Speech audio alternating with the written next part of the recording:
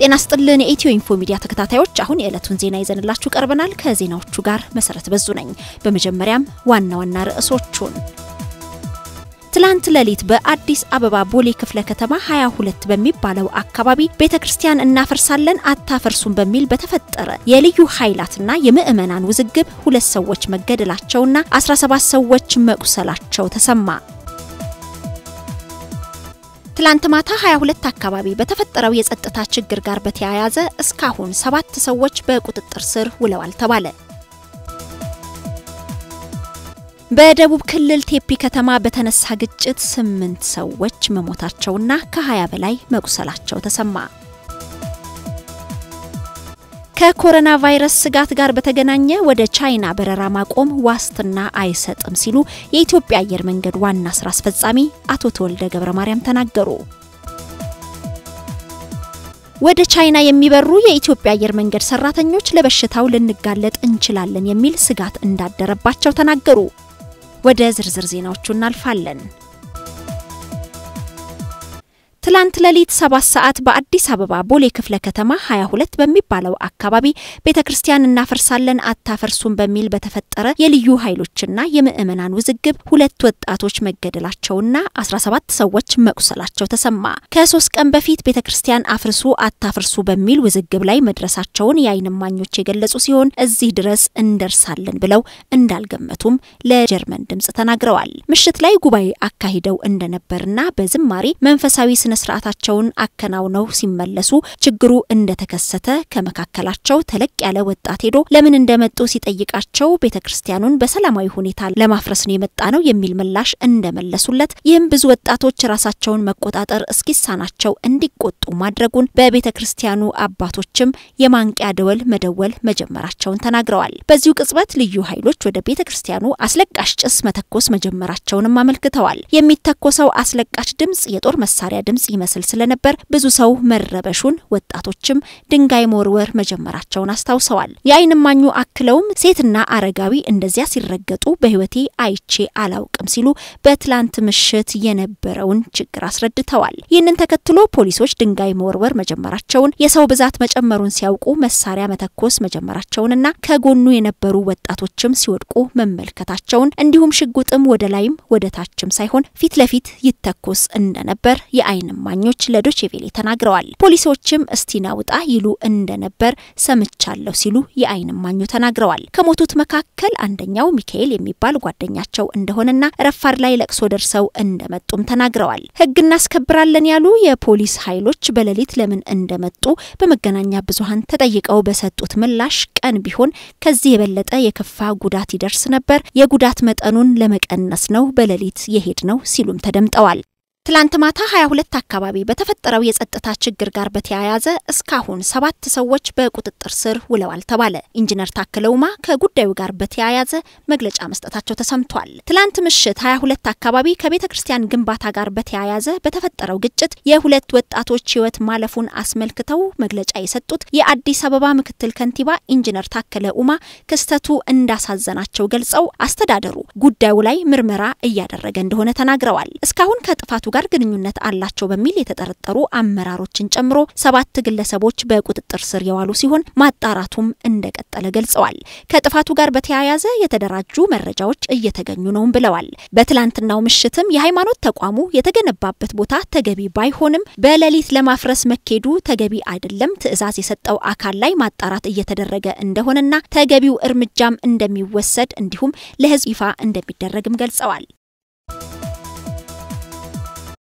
በደቡብ ክልል ቴፒ ከተማ በተነሳ ግጭት 8 ሰዎች ሞቱ ከ20 በላይ መቁሰላቸውም ተሰማ ከከተማው የሚወጡ መረጃዎች እንደሚጠቁሙት ግጭቱ ትላንት አመሻሽ አካባቢ የተከሰተው ልዩ ኃይል በሚል የሚጠራው የክልሉ የጸጥታ አባላት በአንድ ግሮሰሪ ውስጥ በመጠጣት ላይ የነበሩና በህግ ይፈለጋሉ ያሏቸውን ግለሰቦች ለመያዝ መሞከራቸውን ተከትሎ ነው በከተማው ከርጫበር በተባለው ሰፈር በጸጥታ አባላቱና ተጠርጣሪ በተባሉ ግለሰቦች መካከል የተከሰተው አለመግባባት ወደ ሁከት በማምራት ወደ ሌሎች የከተማዋ ክፍሎች መዛመቱን ነዋሪዎች ተናግረዋል። በከተማው ለሰዓታት የዘለቀ የተኩስ ልውውጥ መካሄዱንና እስከ አሁንም 8 ሰዎች በጥይት ሲሞቱ ከ20 በላይ የሚሆኑ መቅሰላቸውን በአካባቢው ነበርን ያሉ የአይን እማኞች ተናግረዋል። ከሟቾቹ መካከል አንድ የክልሉ ልዩ ኃይል የጸጥታ አባል ሲሆን የተቀሩት 7ቱ የከተማው ሲቪል ነዋሪዎች ናቸው ያሉት የአይን እማኞች በአሁኑ ወቅት በከተማው የግልና የመንግስት ተቋማት ተዘግተዋል። ነዋሪዎች በስጋት በየቤታቸው ተቀምጠው ይገኛሉ። የከተማዋ ጎዳናዎችም አሁን ድረስ የህዝብ እንቅስቃሴ አይስተዋልባቸውም ብለዋል። ስለ ጉዳዩ የተጠየቁት የቴፒ ከተማም ሆኑ የክልሉ ሰላምና ጸጥታ ቢሮ ኃላፊዎች በከተማው ግጭት መከሰቱ እውነት ነው፣ የግጭቱ መነሻና የደረሰውም ጉዳት እየተጣራ ይገኛል፣ መረጃዎች ተሰብስበው ባልተጠናቀቁበት ሁኔታ እንዲህ ነው ለማለት እንቸገራለን ብለዋል። በደቡብ ክልል ሸካ ዞን የምትገኘው የቴፒ ከተማ ካለፉት 2 ዓመታት ወዲህ በአካባቢው በተነሳው የአደረጃጀት ጥያቄ ጋር በተያያዘ በውጥረት ውስጥ እንደምትገኝ ይታወቃል። በከተማው በተያዘው ወር ብቻ 2 ወንድማማቾችን ጨምሮ በርካታ ግለሰቦች ያልታወቁ በተባሉ ታጣቂ ቡድኖች በአሰቃቂ ሁኔታ መገደላቸው የሚታወስ ነው። በአካባቢው በሚስተዋለው የጸጥታ ስጋት የተነሳም በአሁኑ ወቅት ከተማዋን ከሚዛን ከጅማና ከማሻ ከተሞች የሚያገናኘው መደበኛ የትራንስፖርት አገልግሎት እንደተቋረጠ ይገኛል። መረጃው የዶቼ ቬለ ነው። ከኮሮና ቫይረስ ስጋት ጋር በተገናኘ ወደ ቻይና በረራ ማቆም ዋስትና አይሰጥም ሲሉ የኢትዮጵያ አየር መንገድ ዋና ስራ አስፈጻሚ አቶ ተወልደ ገብረማርያም ተናገሩ።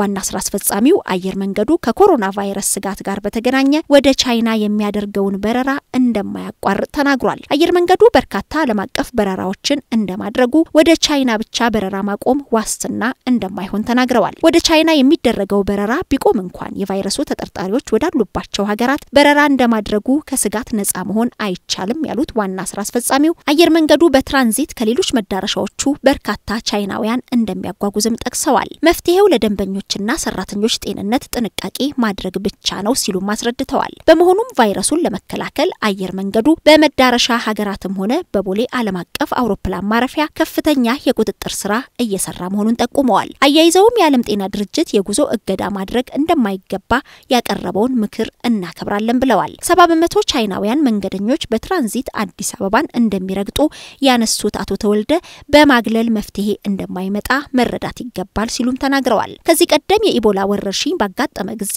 አየር መንገዱ የሚያደርገውን በረራ አለማቆሙን አስታውሰዋል። የኢትዮጵያ አየር መንገድ በሳምንት 35 በረራ ወደ ቻይና ያደርጋል። የኢትዮጵያ አየር መንገድ በሳምንት 35 በረራ ወደ ቻይና ያደርጋል።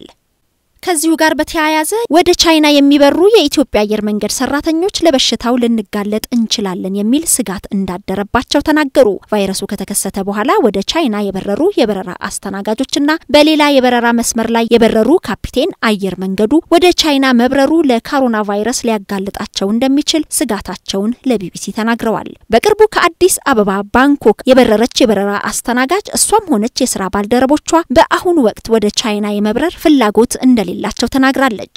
አሁን ባለው ሁኔታ ማንንም ሰው ወደ ቻይና የመብረር ፍላጎት የለውም። ስራችን ንክኪ የበዛበት ነው። ሰዎች የተጠቀሙትን ሶፍቶችንና ማንኪያዎችን እንነካለን። ተቆጥበህ የምትርቀው ነገር አይደለም። ካለው ነገር አንፃር ማንንም ሰው መሄድ አይፈልግም።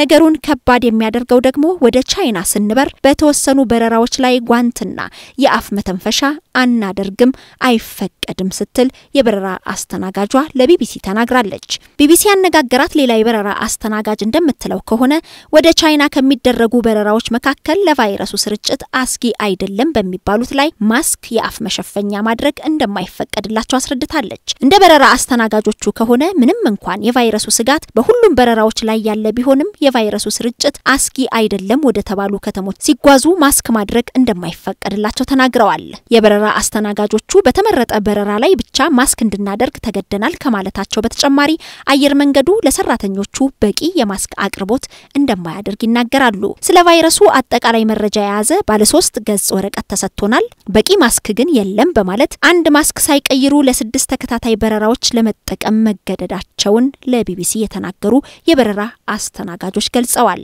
የኢትዮጵያ አየር መንገድ በሰራተኞቹ ለተነሳው ቅሬታና ስጋት ምላሽ እንዲሰጥ በተደጋጋሚ ከቢቢሲ በስልክና በኢሜል ተጠይቆ ምላሽ አለመስጠቱም ተገልጿል። EthioInfo Media የተለያዩ ማህበራዊ ፖለቲካዊና ወቅታዊ ጉዳዮችን ያዘጋጀ ወደ እናንተ ያደርሳል። ሰብስክራይብ፣ ኮሜንት፣ ሼር በማድረግ ቤተሰቡን እናመሰግናለን።